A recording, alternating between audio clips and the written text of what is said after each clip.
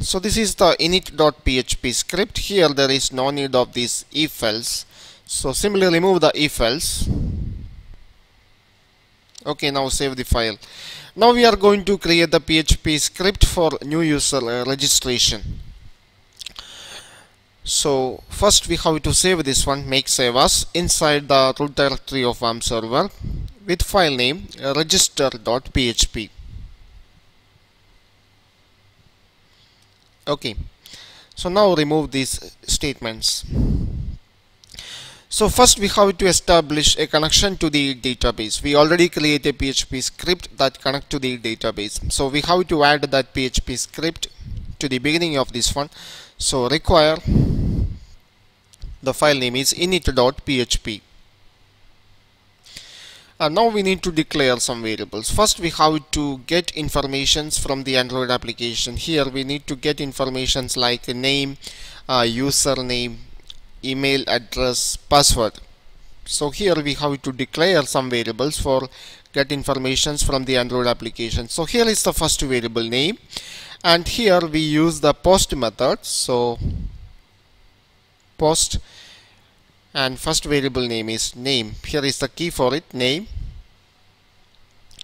Now the second variable email, and use the post method with key email.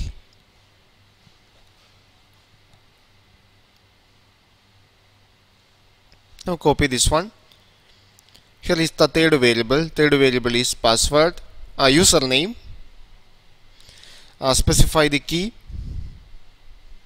Here the key is username, and here is the last variable. Last one is password, and specify the key for it. Here it is password. Okay, so before going to add the user information to the table, we have to check whether the user is already registered or not.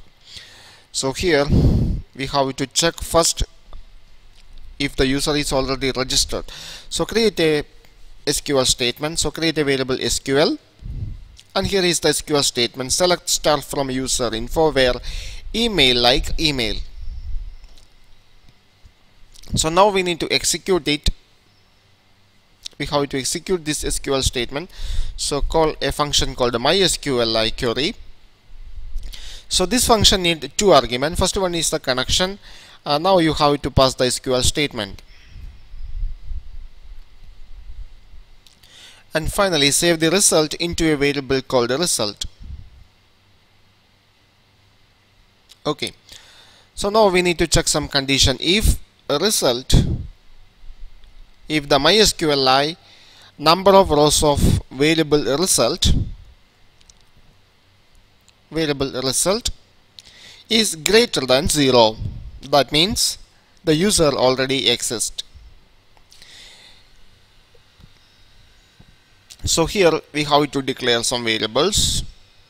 I declare a variable called response and specify that one as an array.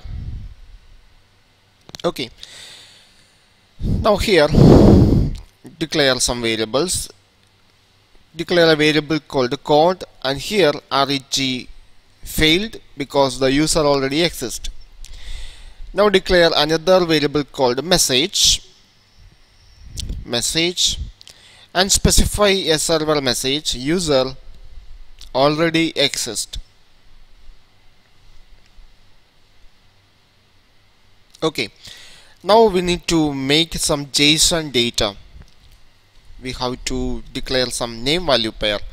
So call a function called array push. Now specify the target array name. Here the target is a response. Now specify the name value pair. Call a function called array of. First specify the key for the value. First one is code, and the variable is code. Now the second property of JSON object. Second property is message. Now specify value for it. Variable message. Okay. Now we have to make the JSON encode and pass it. So JSON echo JSON encode and pass the response, variable response. Okay. So now else case, that means user is not exist. In that case we have to add all this information to the table. So here we need an SQL statement. Now specify the SQL query. Here is the SQL query: insert into user info where values name, email, username and password. Now we can execute this SQL query. So I copy this statement.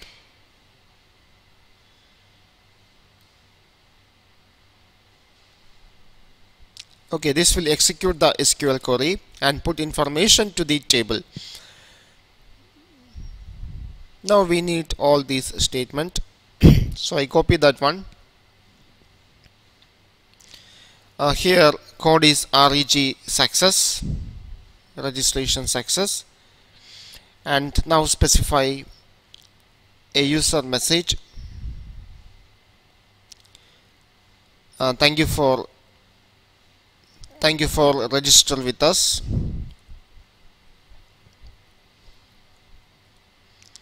Now you can log in.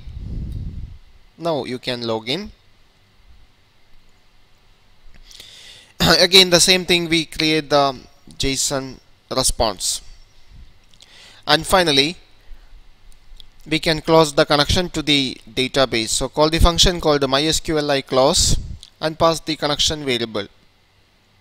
Okay. So now the PHP script for registration is ready. So before going to use this PHP script, we can test it. So before going to use this one with your Android application, you need to make sure that it's working fine. So here we have some HTML form. Here is an HTML form called a register test, and this contains a simple HTML form with action register.php and method is post, and here we have input like name, email, username, password, and here is a button. Okay, so now I copy this HTML page, go to the installation folder of WAMP server, go to the root directory and put it there. Now open your browser. On the address bar type localhost. Now specify the HTML form name, register test.html.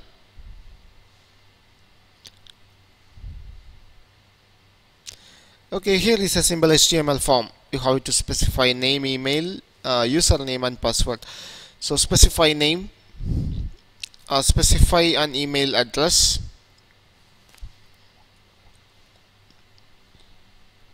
now specify a username,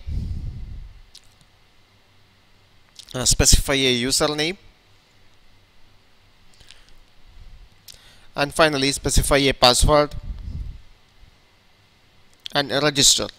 This is the response from server. This is a JSON array with one JSON object. Here the code is registration success. Now check the table, refresh it, check the table. Here is the newly added user. Okay. Now we are going to add the same user again. So here I am going to use the same email address. So add a different name, but here I am going to use the same email address. Change username and password. Now try to register. This is the response. Here registration failed and user already exists.